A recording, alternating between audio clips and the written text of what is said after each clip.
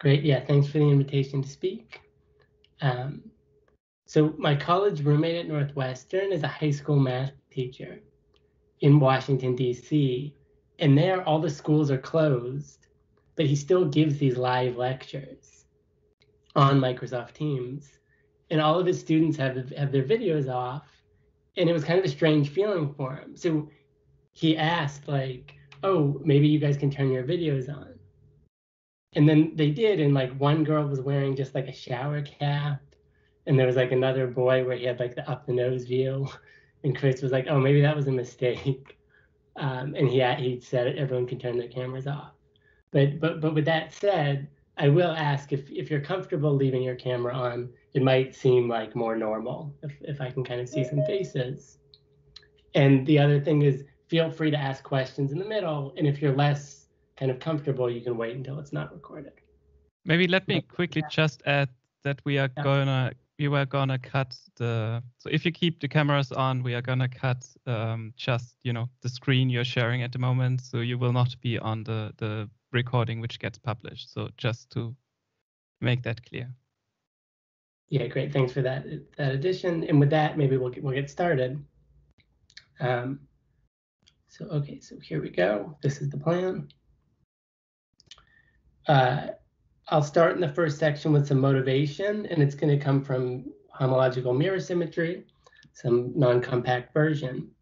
And that part will be very sketchy. I won't really give any definitions. Unless you already know the subject, you probably won't know what's going on. And then I'll go back and explain, like, okay, here's the polynomials I'm talking about, these invertible polynomials, and explain the classification, some other features.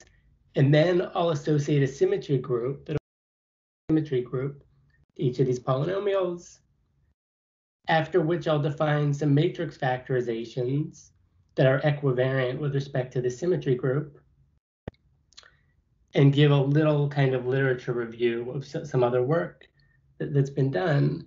And then finally, I'll get to the main result, which I'll motivation, which is also kind of given in the title about these exceptional collections. Okay, so yeah, let's get started.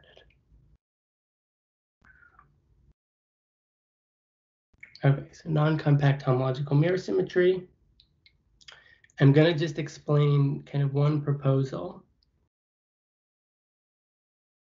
And the proposal is, it's a duality with among Landau-Ginzburg models. So I'll have a function, and there will also be a group that on this side is a trivial group.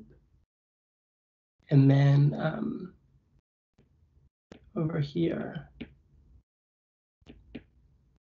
will be called gamma W.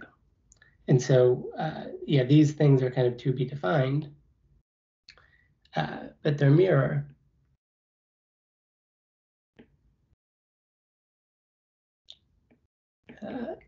If there's an equivalence of categories.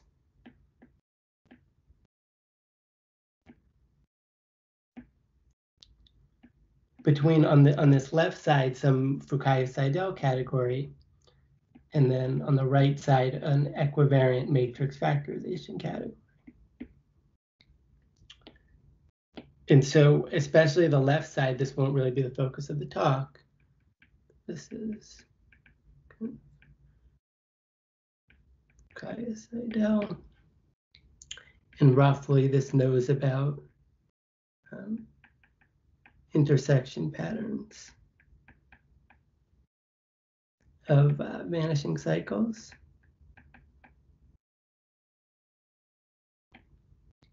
And then over here, these matrix factorizations.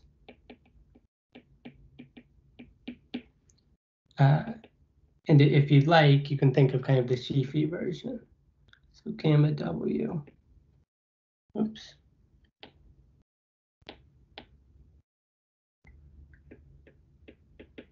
Gamma W equivariant, kind of singular sheaves.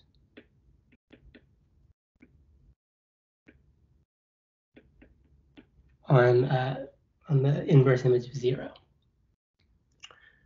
Okay, and one thing that maybe makes this difficult is that the notion of equivalence here is one of A infinity categories. And so one kind of approach is you look inside each category and you just find some objects. These will be some kind of collection of objects. Maybe a collection of objects here. And you always can get a map going to kind of the endomorphisms of the direct sum of these objects. And maybe these are kind of modules, or maybe DG modules. You can do the same thing here.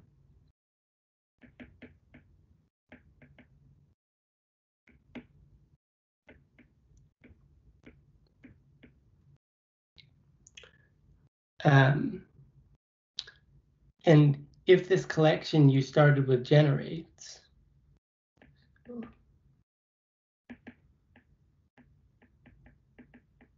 if this generates the category, then you can get an equivalence, and same over here.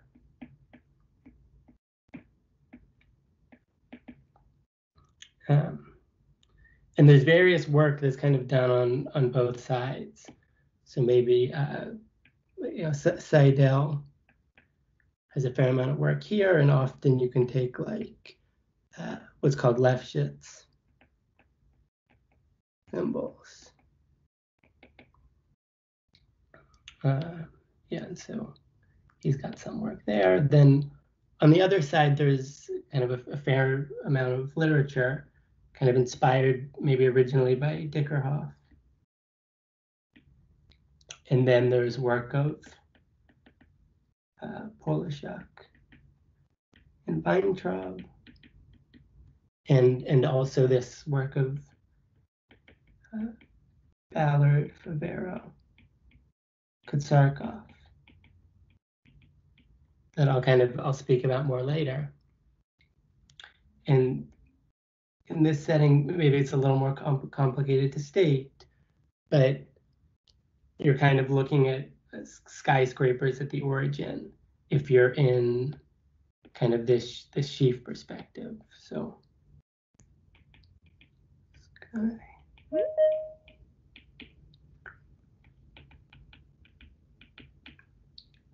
And then you take various twists of this depending on your group.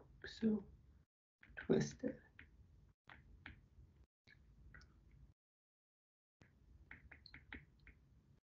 Some things like this.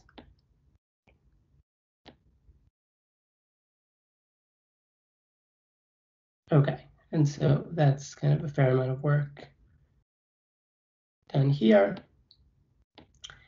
And in the dividends of the work is that then it suffices to give kind of an equivalence down here, which is maybe some kind of derived Morita equivalence, but at the very least is more something about infinity algebras.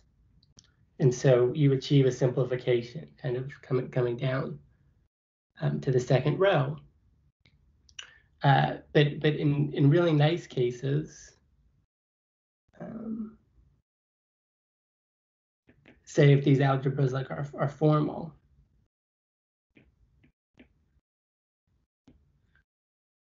then you can pass to the homology instead.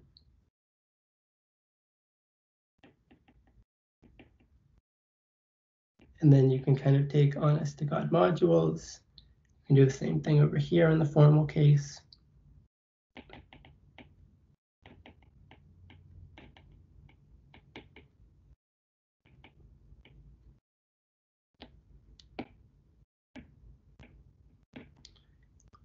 And then that by a very drastic simplification, that you're just saying something about algebras here. A particular kind of nice sub-situation of this formality is that sometimes you go to take this endomorphism algebra and you just honest to God get an algebra.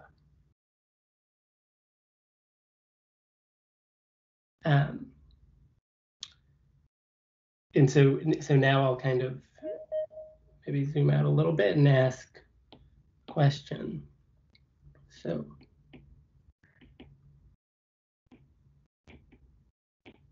what conditions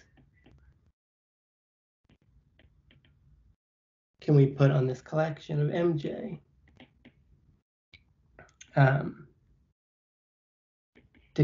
to be in this equality situation in the pink case?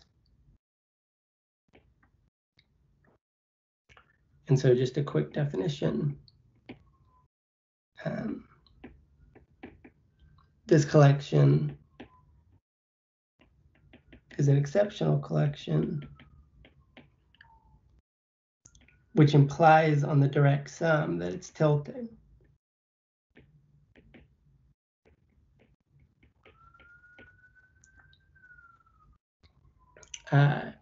Basically, you need a vanishing of a bunch of harms. So let me kind of write it as one statement.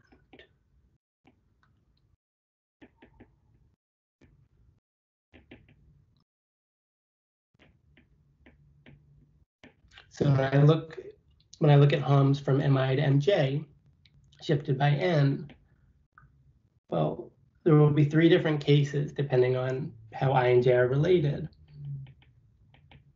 If I equals j and n is 0, there's an identity map. There's scalars of that, but I want a vanishing result that there's no other maps. I'll just get scalars of the identity on mi.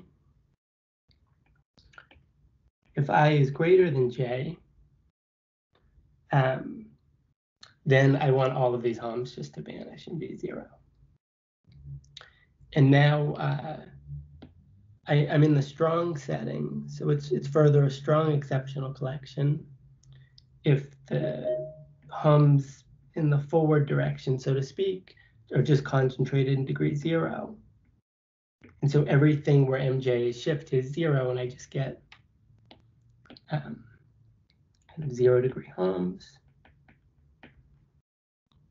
I didn't say this when I was setting up the definition, but implicitly I've ordered these objects. That's an important part of this statement.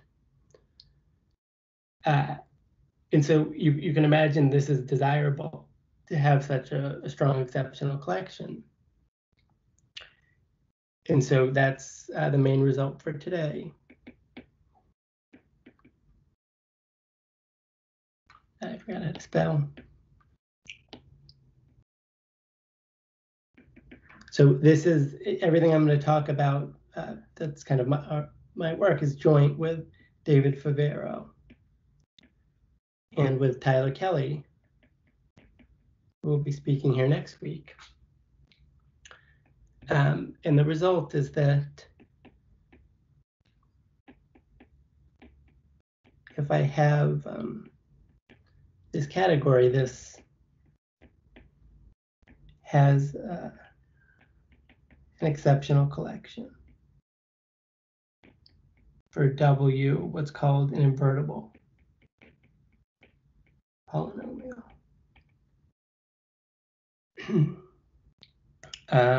Going back to this kind of top line here, I should say that this collection also generates.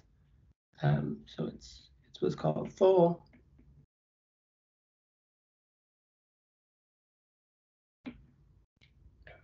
And I'll need to use full exceptional collection a lot today, so I'll just abbreviate it as FEC. And then there's kind of a but. This is not necessarily strong. I guess I'm kind of not sure. We haven't checked it, but we have it in some cases. Strong in the Gorenstein case. Okay, so this main result, motivated kind of from mirror symmetry, is what we'll do today. And the next section of the talk, 2, on invertible polynomials, will just tell you what that W is. Then in section 3, I'll tell you what the group is. In section 4, describe the category. And then in section 5, I'll explain the result. So this is the plan for what we're going to do. Okay, questions up until this point? Okay, so let's jump in. Sorry, Dan. Yep. So I didn't quite understand the difference between the purple and the pink isomorphisms when you went previously. Is it just that the differential vanishes or something? Basically, the formal case, I have some DG that's quasi-isomorphic to its homology. Mm-hmm. The content being like as actual algebras. And then the pink case was that I go to produce what I kind of think is a DG algebra, and then I just get like an honest to God algebra. So the differential just vanishes? Yeah, the differential just kind of vanishes automatically. I see, okay. Yeah. And then are you saying that having a strong exceptional collection implies star? Is that the... Oh yeah, sorry, the star was... yeah, the star was that. And did you answer that question that you wrote there? Is that the definition that you gave afterwards? Oh, sorry, yeah, sorry. No, it's just I'm I don't know anything, so No, yeah, let's make it more explicit. So yeah, so sorry, the answer what the answer was supposed to be this, and so okay. Yeah, answer. Thank you. Thanks. Okay, is that better? Are there other questions? Time. Okay. Okay, so now we'll go to a world where I define things carefully and kind of explain what I mean. So an invertible polynomial.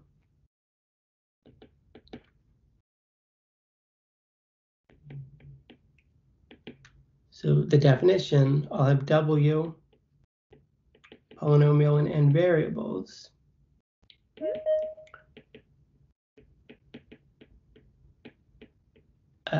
It's invertible if W has this specific form, or it's going to be a sum of n monomials and n variables. Like that. And further, if I look at this matrix that has all of these aij's, the entries are integers, but I can regard them as rational numbers, and then I want this to be invertible.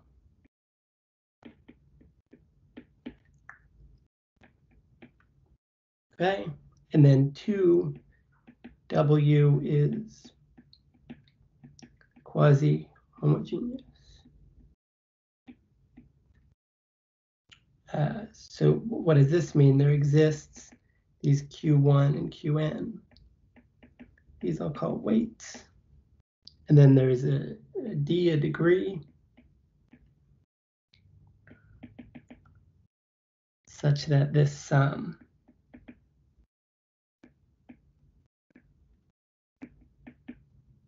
so a priori this depends on I, but I'm saying it's just this constant D for all I. These weights should be positive, and D is positive. The idea here is that I'm just viewing xi as being in degree qi, and then W is just now kind of weighted homogeneous.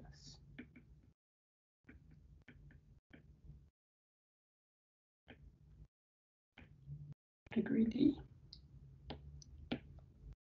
Okay, third condition, W is quasi-smooth.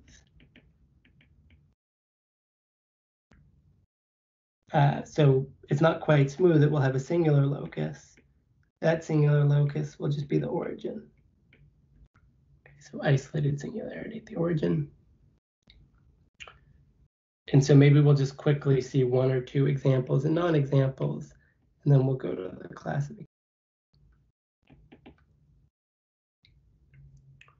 And so let's just do these in 2 variables to make everything very. Let's take.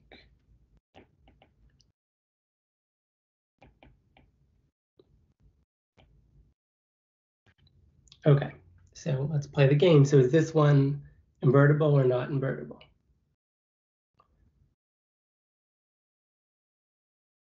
So the issue, if people were able to find it, was that this term dominates.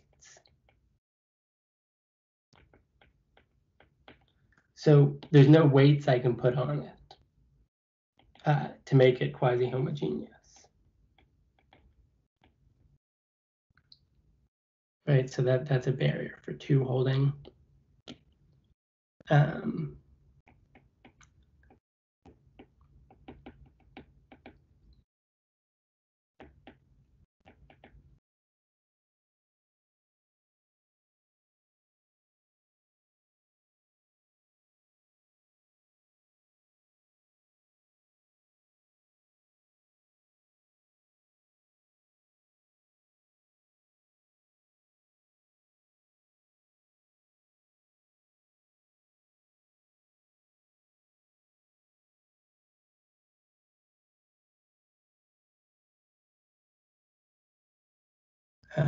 Okay, what about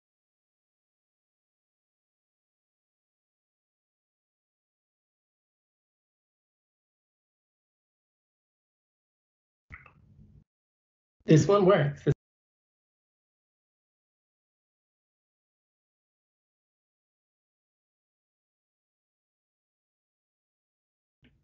Q1, Q.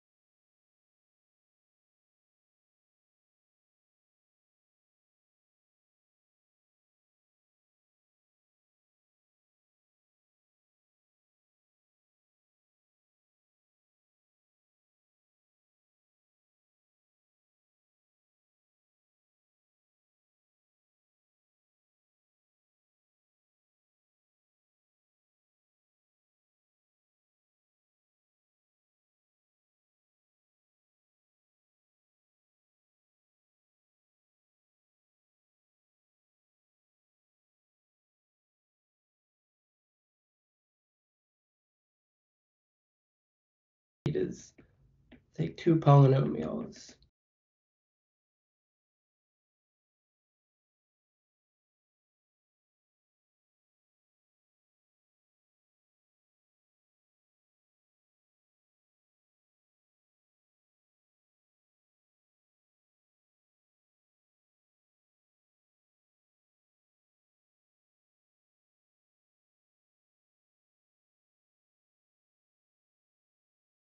No. Okay, so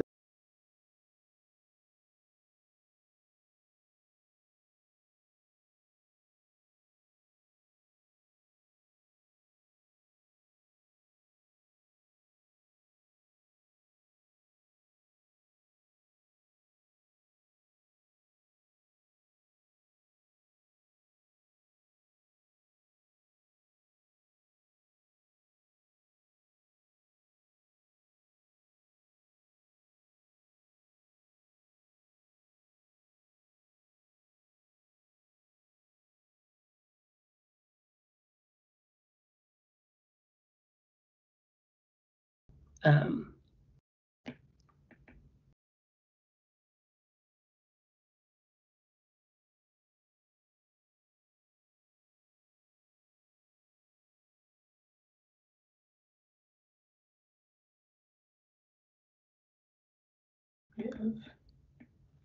atoms. One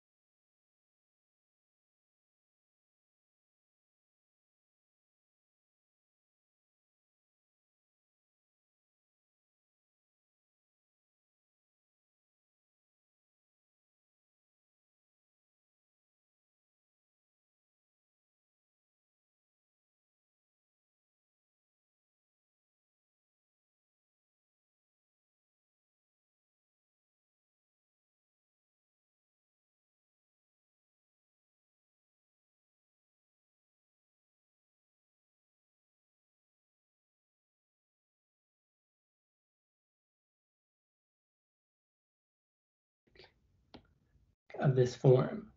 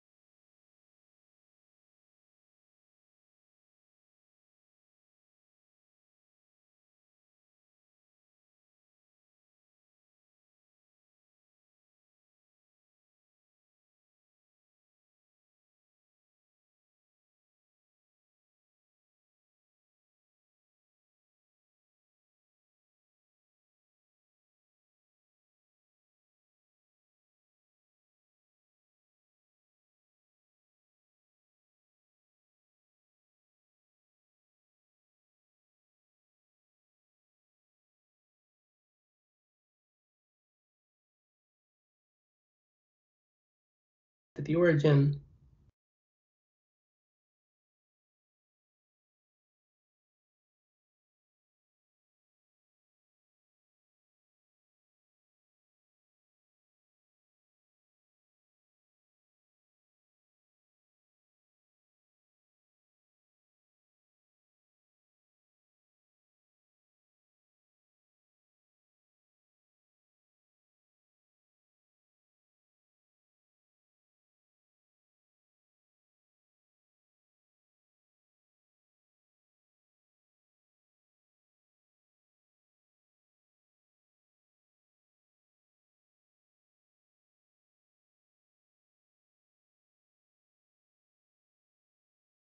W that's also a polynomial.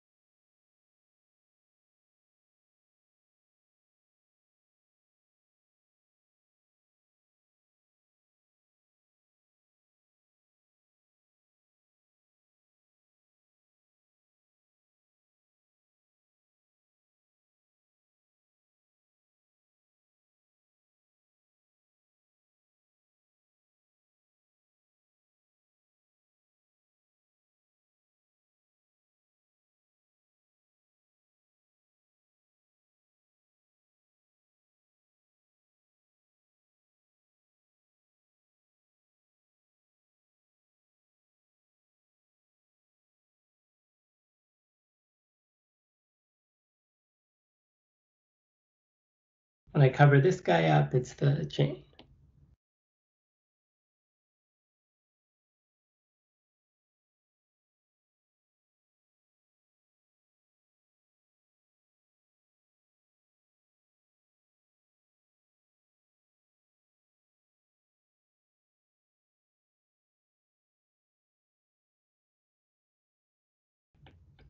Fermat are really the way of defining.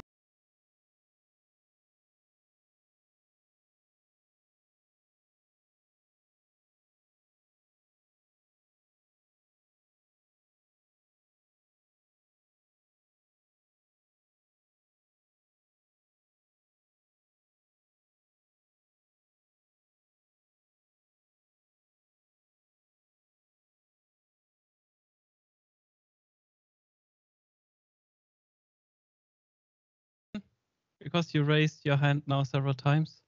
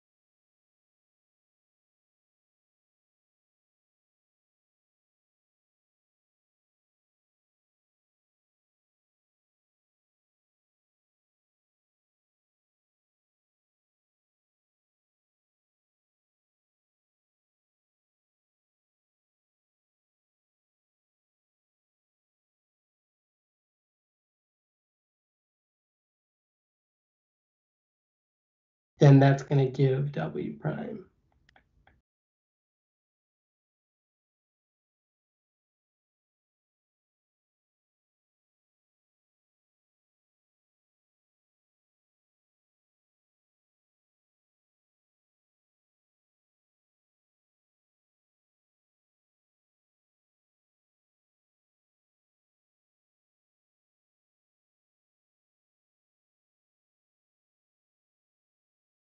The one variable situation.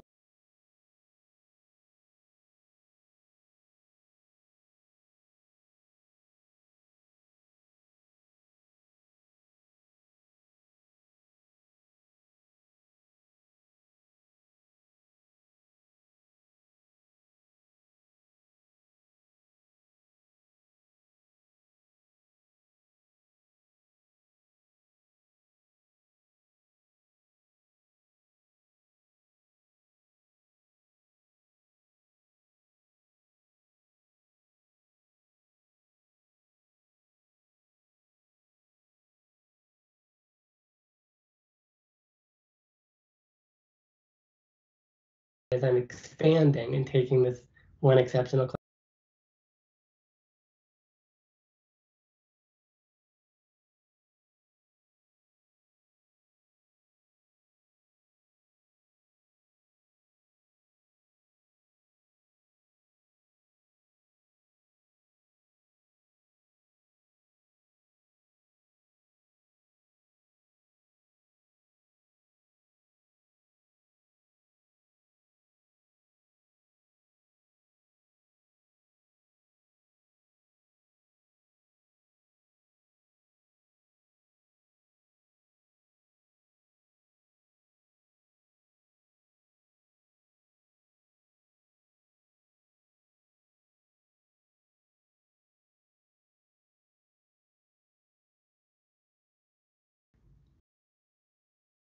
Okay, so with this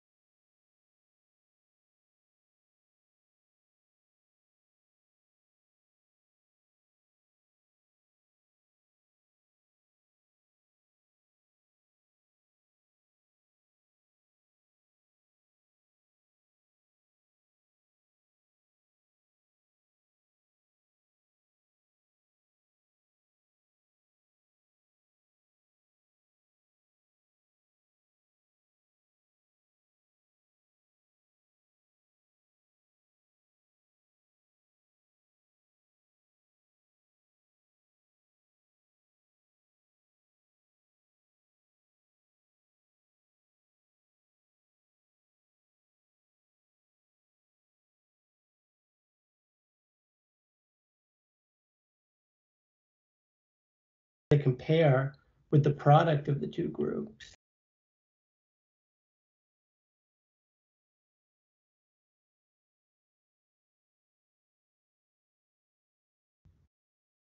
This will maybe be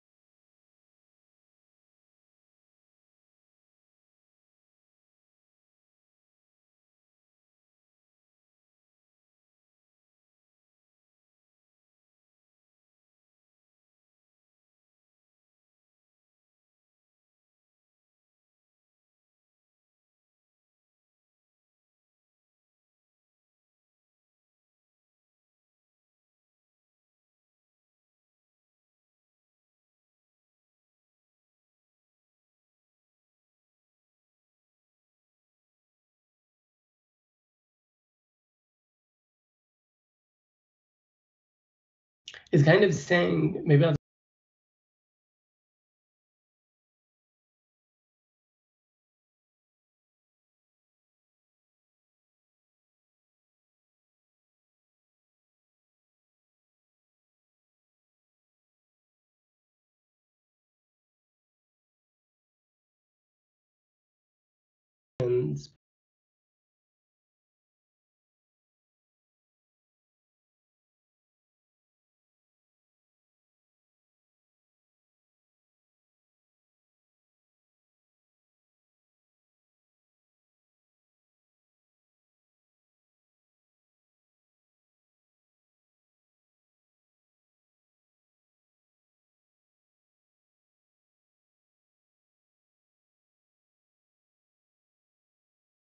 but like I'm gluing that second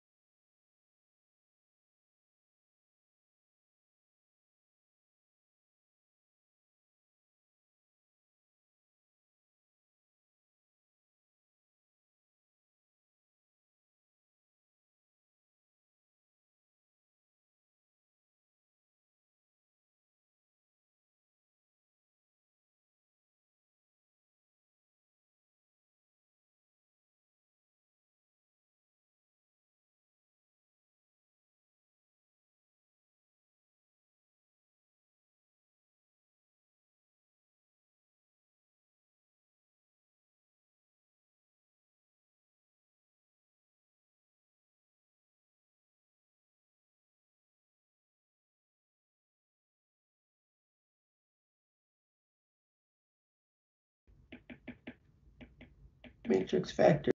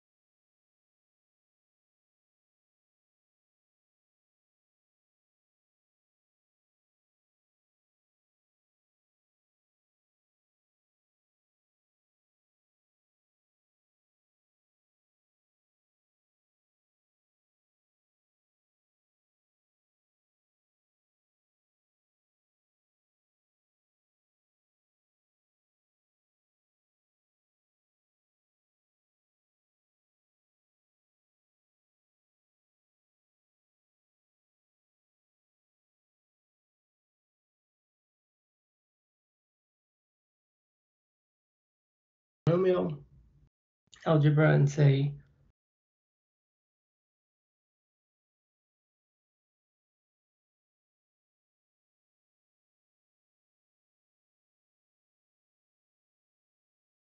and these maps compose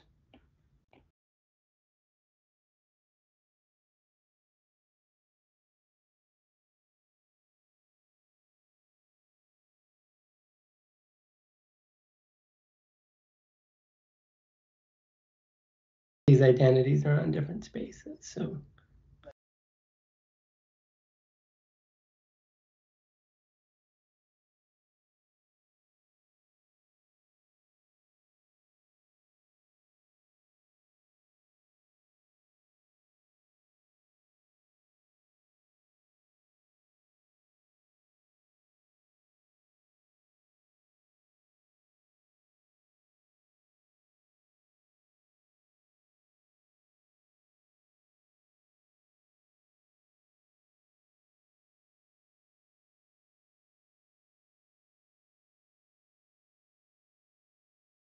this definition isn't incredibly precise, and these maps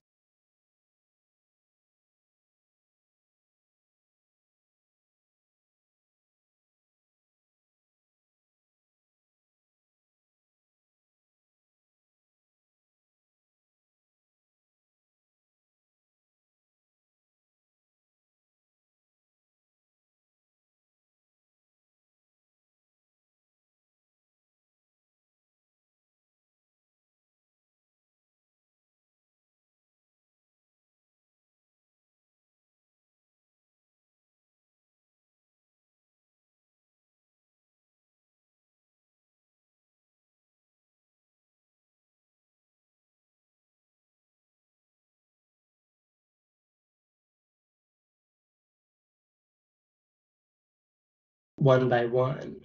And so let's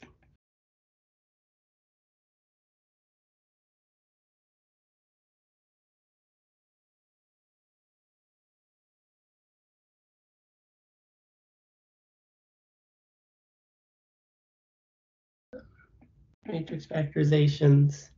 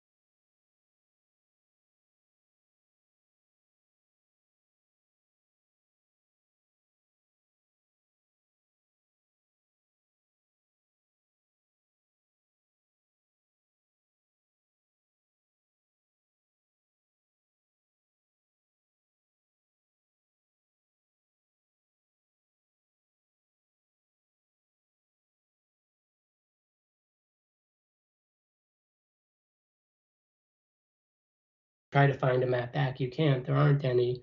But also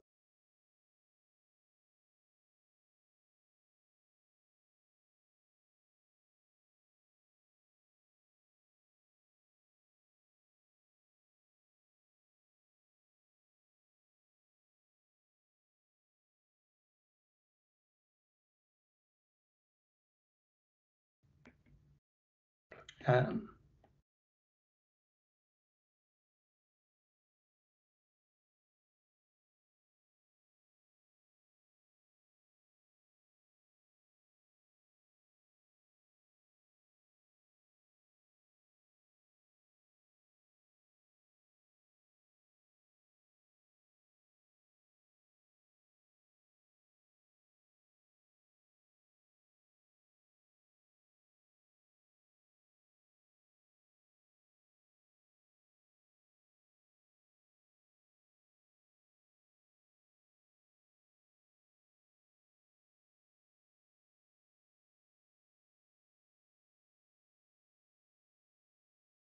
found a derived category of representations.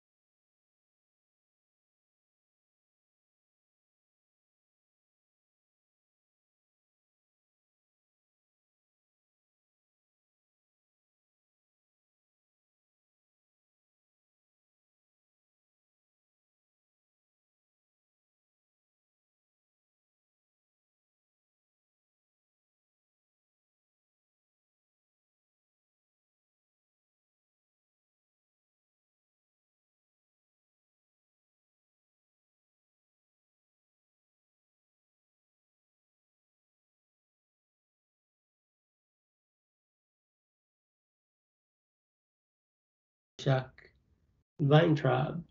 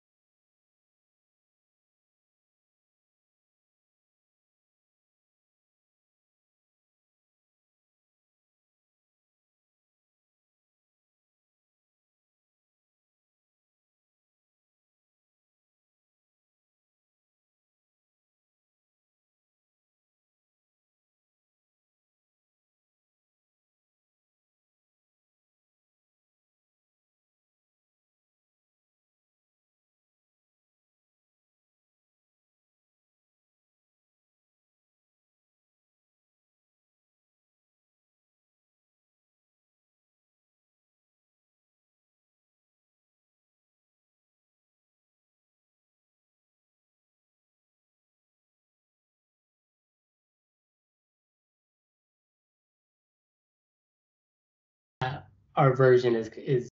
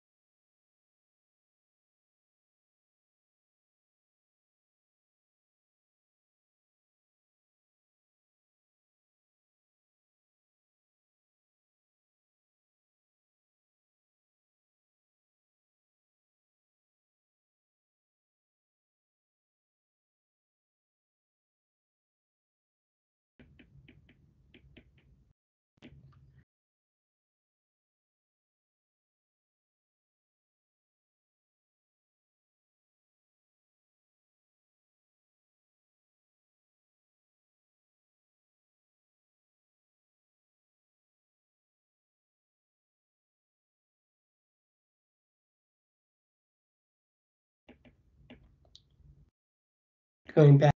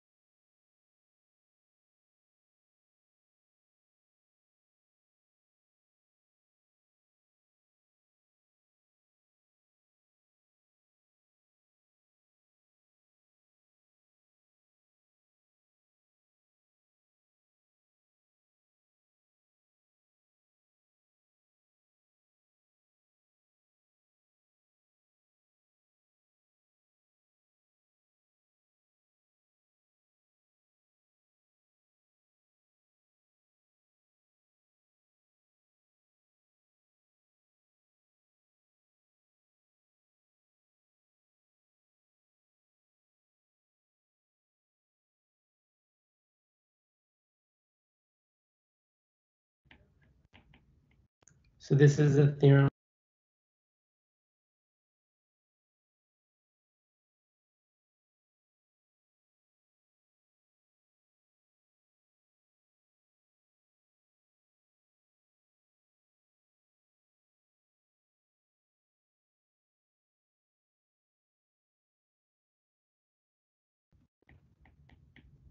In elementary.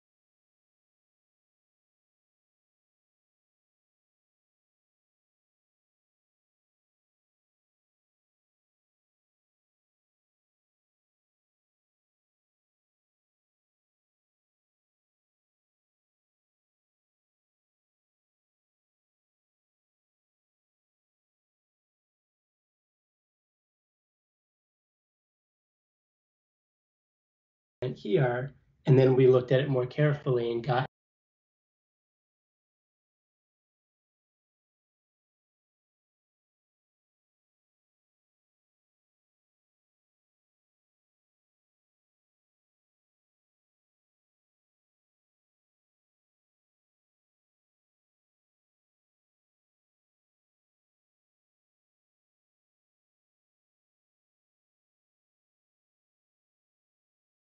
a collection.